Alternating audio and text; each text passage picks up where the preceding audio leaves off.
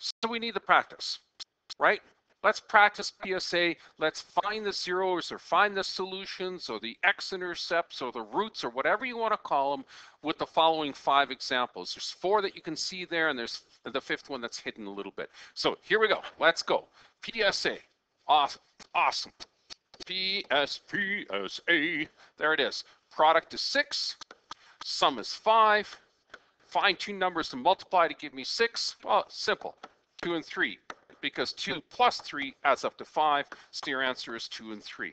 So, okay, here's the factorization. X plus 2, x plus 3. But remember, to solve this, we have to make sure that that equals to 0. So, okay, let it equal to 0, meaning you've got now in a different color here, x plus 2 equals to 0, x plus 3 equals to 0, and go nuts. Subtract by 2, subtract by 2.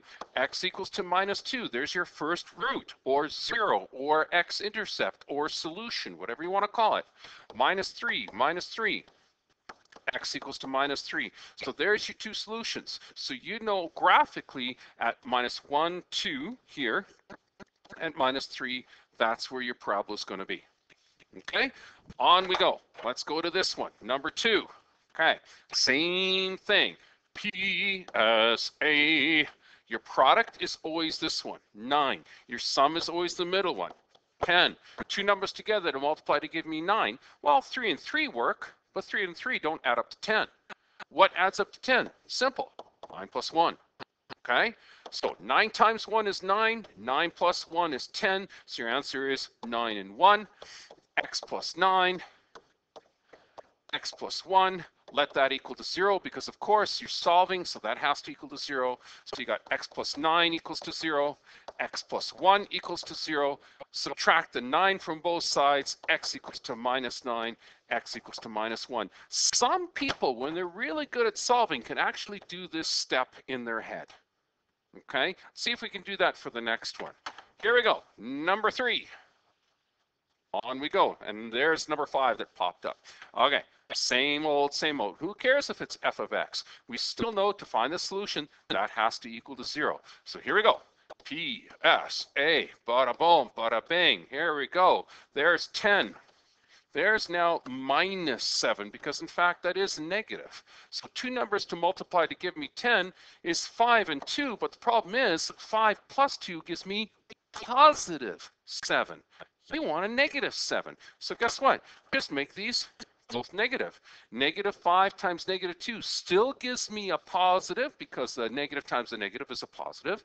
And negative 7, that's simple. Look, minus 5 plus minus 2 works. So your answer is minus 5 and minus 2 this time. So here we go. X minus 5, x minus 2, let that equal to 0 and go crazy. Here we go. X minus 5 equals to 0.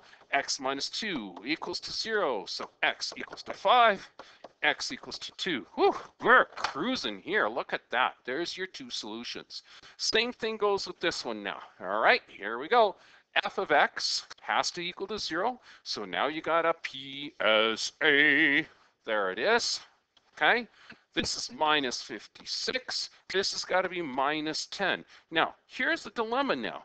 What 2 numbers multiply to give me minus 56? Well, one of them's got to be positive and one of them's got to be negative, and you got to figure out which ones those. So I'm just going to do this for you and show you. The numbers are 4 and 14. Okay, 4 times 14 is actually going to give you 56, right? But look what I did. I made the 4 the positive and the 14 the negative. I didn't just do that by fluke. And one of the reasons why is because I kind of shut this podcast off for a second, did it really quickly on my calculator and looked at all possible values of 56 that would multiply out. Okay? Here's an interesting thing, right? Look at this. You could have went minus 56 and you could have divided it by 2. And if you did, you would have gotten 2 and 28. Then you could have said, okay, that's 2. Do you remember doing this? That would have been times 7 times 4, right? Okay, that would have given you 2 times 7, right? And then this guy would have broken down to 2 times 2. So there's 56 broken down for you. Okay, now look what pops up. This is kind of interesting. If you look at possible combinations of this value, those will give you all of the products that you need. Possible combination I looked at was 2 times 7 and 2 times 2. And you have to use all of those numbers. 2 times 7, there's our 14. 2 times 2, there's our 4. So you can go back to grade 10, use the factor tree that you learned long time ago, and figure out what are the possible values that you can do to multiply to give you minus 56. And the cool thing is they give you these wonderful values, which we know 4 plus negative 14 gives us negative 10, so our answer is 4 and negative 14.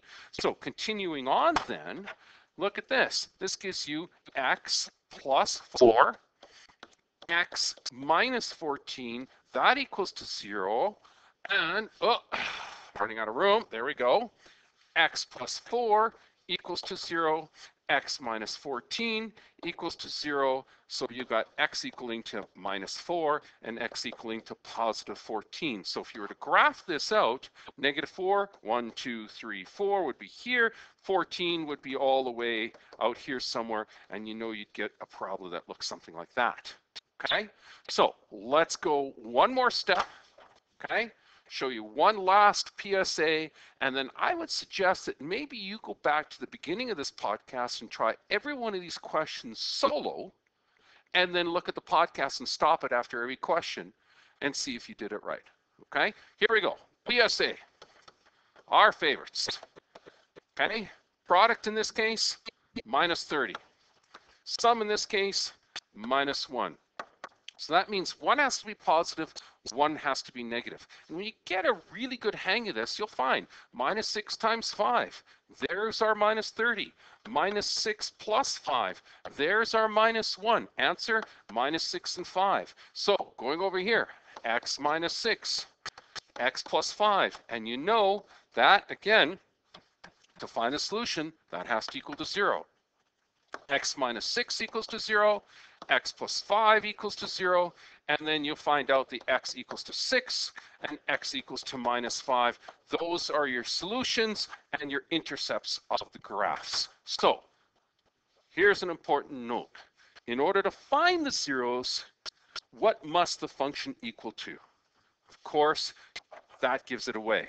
You have to let this entire function equal to 0, which we did every single time here, right, in order to find the solutions. Stop the podcast, go back, try every one of these questions, and watch the podcast again. Be really efficient at PSA if you're going to do well in this section of the course.